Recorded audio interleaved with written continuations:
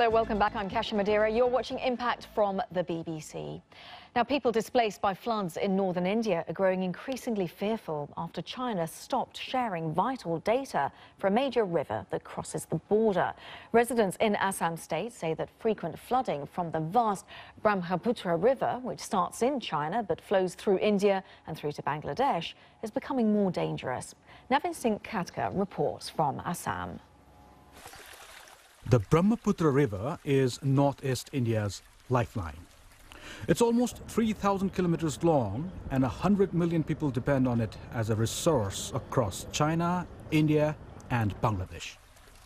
But it also wreaks havoc nearly every flood season in Assam.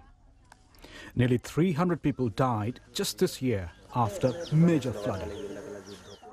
That is where my village was. I have been displaced 5 times because of floods on the river.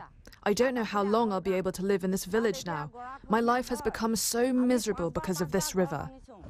But the problem involves not just the scale of the vast river, but the geopolitics of the region as both China and India battle to harness its power.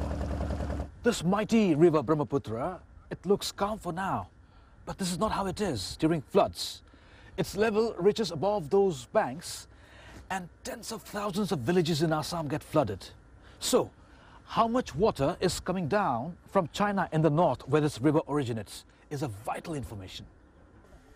China, where the river's source is located, has stopped sharing river data with India. Beijing said its hydrological stations, which monitor the flow of water, need to be repaired. But China still continues to provide data on the Brahmaputra River to another downstream country, Bangladesh. The Indian authorities are concerned, and Chinese authorities have refused to comment on whether there were plans to start sharing data with India again.